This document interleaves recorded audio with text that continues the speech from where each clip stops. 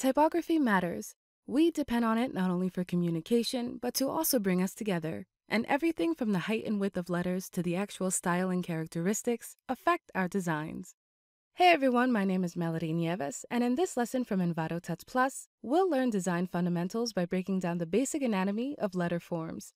Familiarize yourself with these terms to get a better handle on typography. Let's begin with the baseline. Now every letter sits on a baseline. This is that invisible line we'd always imagine as kids to help us write out a word. Use the baseline to anchor your letters so you know where to place them in any design. Baselines can be straight and rigid or bouncy and energetic, like this sweetheart font for more appeal. Now at the root of most letters is the stem. This is that single vertical stroke you draw upwards as you create a letter like L or F. Connect one stem to another using a crossbar detail like the letter H. Next up are the ascender and descender strokes.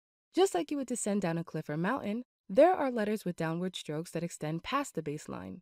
The letter Y is a good example of this because this little area below the main V shape extends past that invisible line.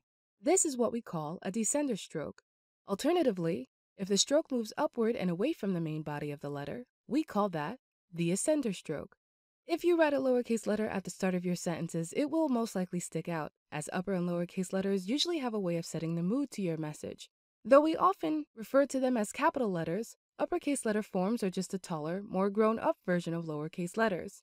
Use them for proper nouns like names and places, or make a bold impact with all caps for headers and titles. So earlier, when we spoke about the ascender and descender strokes, we talked about the main body of the letter. This body, specifically in reference to lowercase letters, is known as the X height. Now, the X height will change depending on the font style you choose. Script fonts, for instance, like many calligraphy styles, usually have a smaller X height to help each letter flow into the next as you write. You can make learning these terms even easier by realizing that many of them are inspired by our very own bodies. At the top of the body is the head, so we'll symbolize this with the letter O, since it features the counter detail. Counters are the bits of fully or partially closed spaces found in letters like O, A, and B. If the letter isn't fully closed but still has an opening, then it's considered an open counter. Pretty simple, right? Spines keep our bodies aligned, like the spine curve found in the letter S.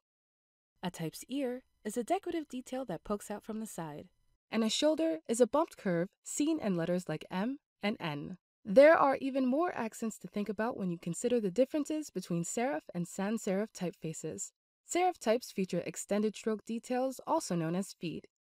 But these feet are missing in sans serif styles. And since sans means without, sans serif translates to simply without feet. You can get lost in all the tiny details of a single letter. Continue exploring key characteristics of your favorite typefaces to build your typography skills over time. Stay tuned for more helpful lessons from all of us at Envato Tuts Plus.